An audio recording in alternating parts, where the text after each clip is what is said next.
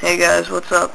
This is Blender3danimator here, and today we're going to be going over how to insert soft body bullet physics into the Blender game engine. You've probably seen a demo of it on YouTube. A lot of people, the example of the soft bodies are, a lot of people call them lava balls. I forget the exact name of the tutorial, but I mean, not the tutorial, the video, but this tutorial is going to be a video response to that, so hopefully it'll gain some extra viewers, and we'll see what happens. And sorry if I sound a little funny, I'm sick. Excuse me. So, let's get started.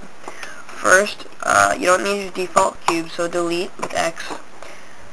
Go into your top view, space, add mesh, plane, and size it up, I don't know, 10 times its size. So S key, 10, enter. You can rotate it a bit. Space, add mesh, UV sphere. Press OK, set smooth, and then grab it on the Z axis up. Now go over to this little guy, go to the logic panel. It looks like a purple Pac-Man. So over here you have all these options. Click on static, soft body, make sure actor is selected, keep all this stuff the same, bounds, convex hull. Now just press P, and just to preview, just give it a second, it takes a while. There we go. Ah, it's bouncing, and it's in the game engine. Wouldn't it be awesome if we could render simulations of soft bodies that quick? That'd be cool. Anyway, so now, why don't we make our sphere move? So, add a sensor, controller, and an actuator. I'm going to go fast through this because we went over this already. So connect your little thingies, keyboard, up arrow key, and I don't think torque worked last time I checked. Let me press P. I had a problem using torque. I ended up using force last time I did soft bodies. Yeah, you can't use torque. So you gotta use force. The force is with you. And now let it bounce, and oh, it moves! It moves, and it's going to fall. Right. So, I think that's pretty cool, and then you can, add another one if you want. Let's make it go, yes, left and right, or forward and backward if you're from this view. Keyboard, down arrow key, connect these thingies, and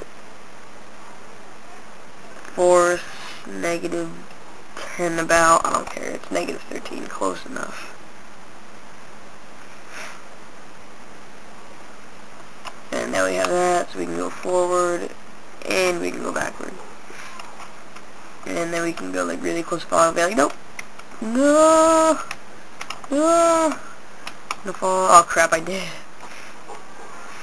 Yeah, these soft body physics are pretty cool.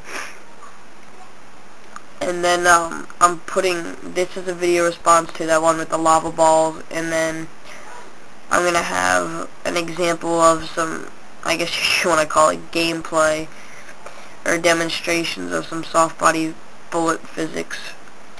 So, I hope this helped you out, just how to do soft bodies.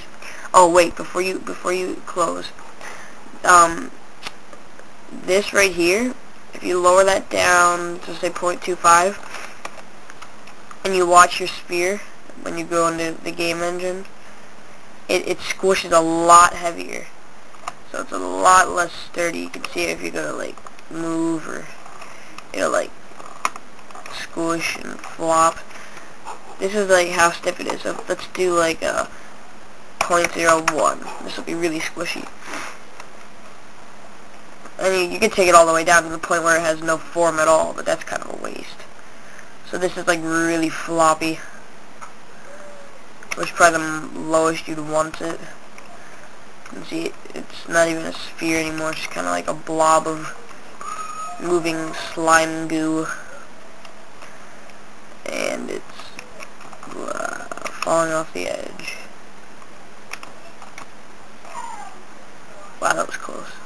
But hope this tutorial helped you out. And by the way, I'm glad I got 2 comments on my game engine tutorial. If you 2 guys who commented on that, if you're watching this tutorial, thank you. I appreciate it. Thanks for the rating.